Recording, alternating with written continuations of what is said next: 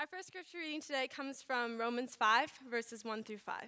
And this can be found on page 1752 of your Pew Bibles.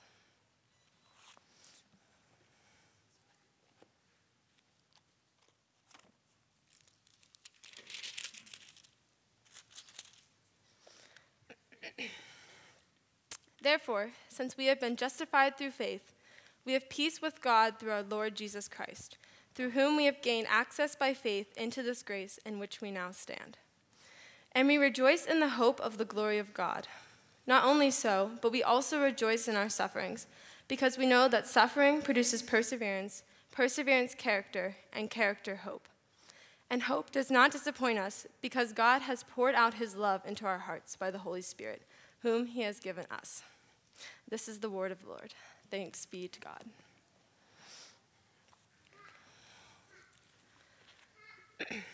This has always been one of my favorite Bible verses ever since I discovered it a couple years ago.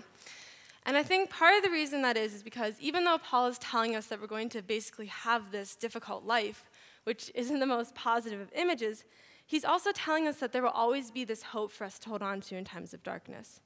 And I think it's really important to know how opposite these two ideas are, this idea of suffering and this idea of hope.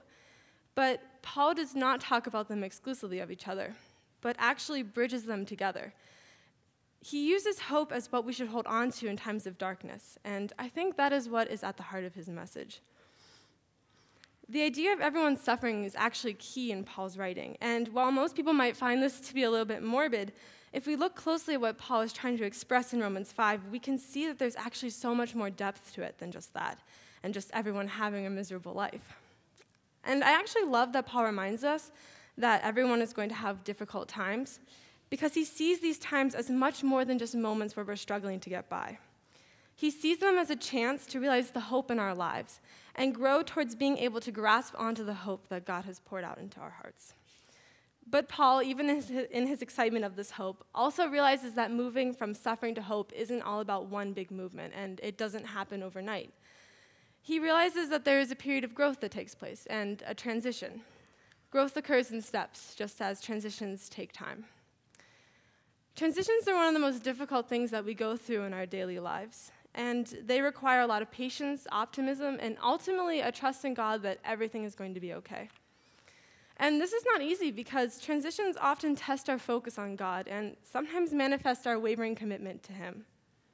For me, and I'm sure for many other graduating seniors, I have struggled with the transition of moving from high school and what is known to college, which is completely unknown and foreign to me.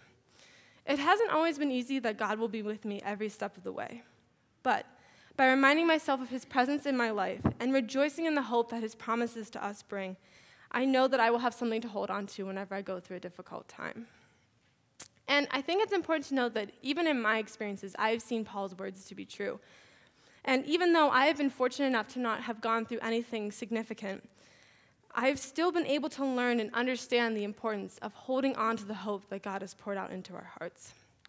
In these moments of transition, change, and suffering, we may feel like there isn't any way to continue on, or may feel lost, uncertain, or hopeless. Paul's letter is not supposed to emphasize how our struggles will be miserable, but instead reignite hope and remind us that we shall glory in our sufferings by holding on to the hope that God has promised to us. And that is the second part of Paul's letter in Romans 5. He acknowledges that everyone will suffer, but even though we will suffer, we will inevitably persevere because of the hope that God's love provides. We hope because we have experienced persecution during times of suffering, and we hope because we realize God's unconditional and eternal love for us. And that is a powerful thing. And I love Paul's wording here because he does not just say that God's love is there. He says that God's love has been poured out into our hearts. And this presents an incredibly uplifting message that is meant to inspire us in difficult times. While transitions through life may include times of struggle with maybe the death of a loved one or a son or daughter moving on to college or even the loss of a job, we recognize that the journey will not be easy. But in the face of transitions, we can rely on this hope that God has given to us and that he will continue to give us good things in our lives. And knowing this, we are capable of persevering through anything. It is in recognizing God's promises to us that we find hope and the courage in ourselves to continue on in difficult times. Hope does not put us to shame, but pushes us to rejoice in our sufferings and be reminded of God's unconditional love for us. It is here that we realize Paul is not advocating a morbid view on life, as maybe the external views of the passage might suggest, but instead a joyous and triumphant one, as we recognize God's eternal love and the hope that it provides in our lives. As graduation nears and all the seniors prepare to embark on the newest journey of going off to college, I know that I'm no longer nervous or afraid. I know that there will be times where I will be tested or may go through a difficult challenge, but I know that I can persevere through these times by holding on to the hope that God has instilled in my heart and reminding myself of God's unconditional love. Knowing that my suffering will not be in vain, but allow me instead to work towards bridging the gap between suffering and hope, gives me the courage I need to continue on in times of struggle. I charge you to go from this place with the same mindset and to always remember God's love and the promises he has made to us. Do not be discouraged by any thoughts of struggles or challenges that we may face ahead, but instead be glorified in your sufferings by always holding on to the love that God has poured out into our hearts. We have been called to have hope during times of suffering.